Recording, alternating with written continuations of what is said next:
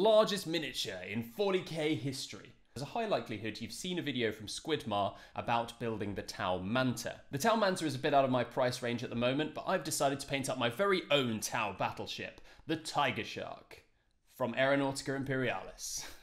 Welcome to Hobby with Ollie. My name is Ollie, and this is my hobby.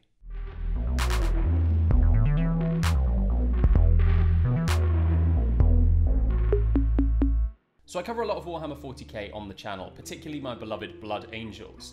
But there's one game that has a real spot in my heart, which I don't see as much content for on the YouTube platform. That is Aeronautica Imperialis. It's a game that I have fond memories of playing when it first came out at a local gaming store. I've also picked up a couple of the box sets, including the one with the Tau Aircast versus the Astra Militarum. As with so many hobby projects, as you can probably relate to, the Tau have remained unpainted and just sitting around in their box. That all changes today because I'm going to paint up my first ever Tau model. I'm actually not sure if it's pronounced Tau, but regardless, the apostrophe in the spelling is a pain in the ass.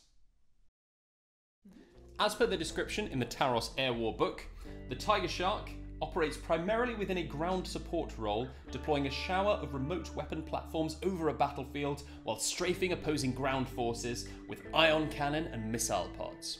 It's also flat enough to mistake for a credit card at this scale, but I'd recommend against trying to use it to buy anything online, as when I did, all of my wealth got taken out of my bank account and redistributed equally. Thanks, space communists. Anyway, enough messing around, let's get this guy to the painting table. In order to get this Tiger Shark all painted up and serving the greater good, I'm going to be using my airbrush today. I'm laying out the things that I'll need. First off, the airbrush, a little holder that I've pinched from a soldering iron, some airbrush thinner, an airbrush cleaner, and then I've got my grey primer, which I'll give a little shake to. I'm also going to need a little pot and an old makeup brush for mixing. The final component is the compressor. Now, I've just got a cheap compressor off Amazon, so you don't need anything fancy here. The next step is just making sure that everything's okay, so I pour a bit of water in and I've got a bit of bubbling coming back. There's a problem with my airbrush, which is that the nozzle tends to be a little bit loose, so I'm just going to give that a bit of a tighten with my hand. And this time it's spraying water just fine. So it's time to put in our primer. Now next, I get one of the most riveting steps that I've ever filmed on camera, which is priming a grey model with a grey priming spray. What on earth is the point of this? If you're new to miniature painting, it is still important to prime your models to give any future layers of paint something to stick to.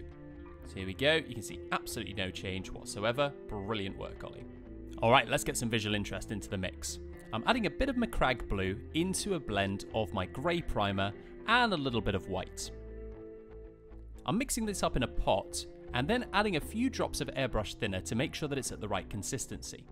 You want to make sure that your paint is coming out at the consistency of milk, so a little bit thicker than water, but it should still flow nice and smoothly out of the pot into your airbrush. After I've poured that paint into the paint cup, I'm now going to do a few quick test sprays just to make sure that all the paint is coming out as I'm expecting.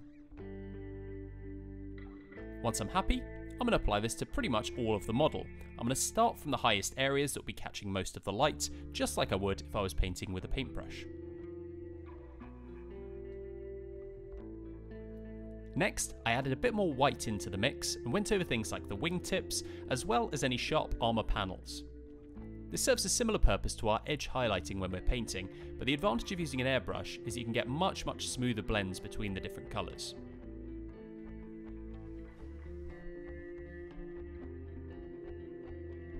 Don't be afraid to add in a few more drops of airbrush thinner if your paint isn't coming out of your airbrush in a smooth stream. What you'll see me do here is, in order to get a really good mix, I'm actually doing some blowback airbrush mixing. So I'm putting a little cap over the top and deliberately blowing back into my airbrush in order to mix up the paints a bit more effectively.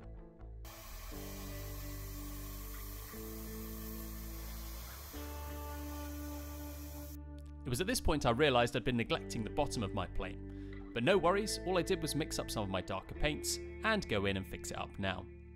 You don't really need to highlight up as far on the bottom of the plane, because whenever you're playing Aeronautica, you'll only be seeing it from above anyway. At this point, because I was focusing on some of the details, I actually turned down the pressure on my air compressor. so that I'd have a bit more control over the paint that was coming out. Make sure that if you are going to be doing any miniature airbrushing, get yourself a compressor with one of these on, as I made that mistake when I first got started. Now that I've added a good amount of white in here, I'm just focusing on the very wingtips and the most raised areas. It was at this point that my airbrush started getting a little bit clogged up, so all I did was I just ran it into some airbrush cleaner on a rag. This tends to sort it out, at least temporarily, so that I can continue painting.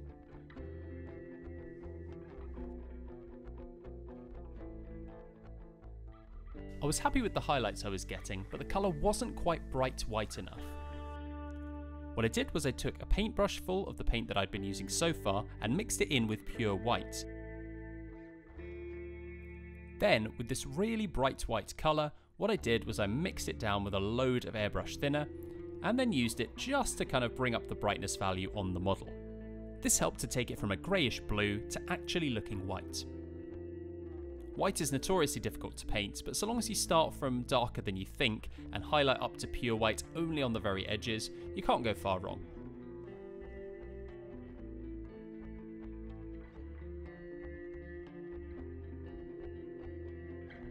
And here we have the completed white armour. Next up, let's start adding in a few little details just to bring it to life on the tabletop. I'm going to start off with the silver details. I'm using gunmetal from Vallejo, and I'm doing this on the engine casing, as well as any guns across the model.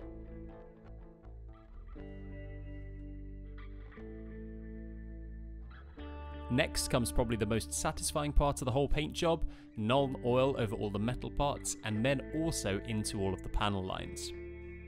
This gives us some real contrast and really starts to make the model come alive.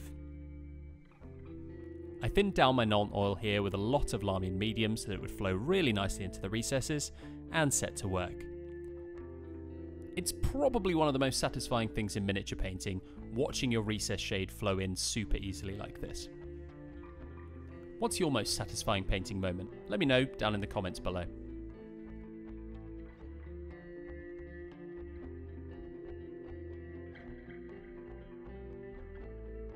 Here it is with that step all completed.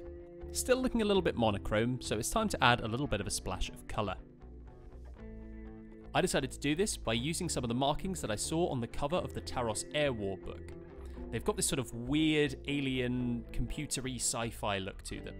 I decided to use Jaquero orange just to really give a very vibrant colour to contrast the white. I started by sketching in the outlines of where I wanted these markings to go, and once I was happy, I started filling in between the lines. Using this method helps you get a much neater finish, which is great for someone like me who's not necessarily the neatest painter.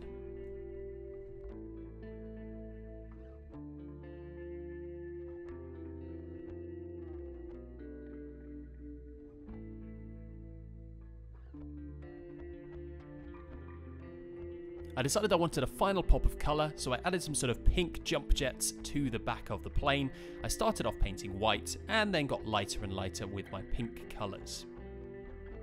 With that step completed, I did a few final cleanups, including adding a layer of chrome just to highlight the silver, and called him done.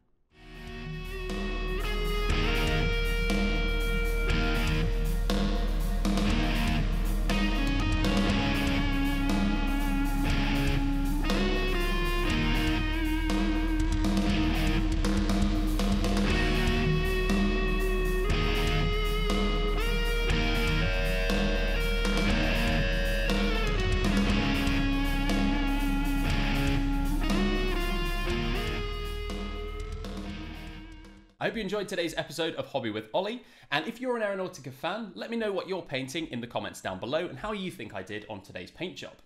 In the meantime, my name has been Ollie, this has been my hobby, and I'll see you next time.